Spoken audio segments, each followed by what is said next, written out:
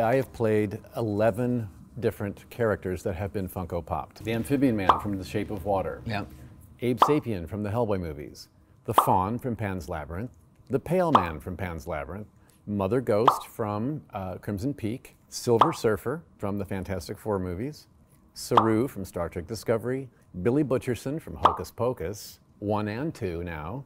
The Gentleman from Buffy the Vampire Slayer. And these last two are other people have played them, but I also have. And that would be a remake of Nosferatu that is not out yet, that I did play. It's finished. I have picture proof of it.